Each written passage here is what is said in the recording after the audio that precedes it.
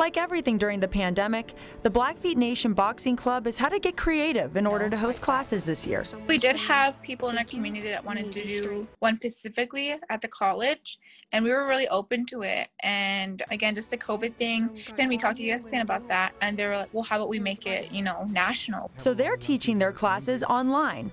On Saturday, they'll team up with ESPN, Overthrow New York, and a number of professional fighters to host a free virtual class. It's really important to be able to take care of yourself if you have no one else there to protect you. They'll not only teach boxing and self-defense, but they'll also host a Q&A that will touch on the topic of missing and murdered indigenous women, for short, MMIW. This is a crisis. Lifelong Blackfeet boxer Donna Kipp was a main character in ESPN's documentary, Blackfeet Boxing, Not Invisible.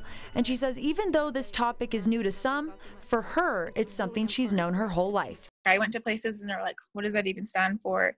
This is actually happening. And people just broke out in tears because they were so astounded about what's going on in the world, and they're pretty much blindfolded to it because it's kept in the corner of the closet. And now that their story is out in the open, she says more people have wanted to learn how to defend themselves. A few things participants will learn is the correct stance, how to throw your punches, and most importantly, how young girls and women can learn how to protect themselves. You need that security, It's not saying a woman cannot power a man, because physically that's really not possible, but to know they, fought them, they're scratching or something, if they leave their DNA on that man, at least it will help them and maybe help more girls in the future. You can learn more about the event at overthrownyc.com.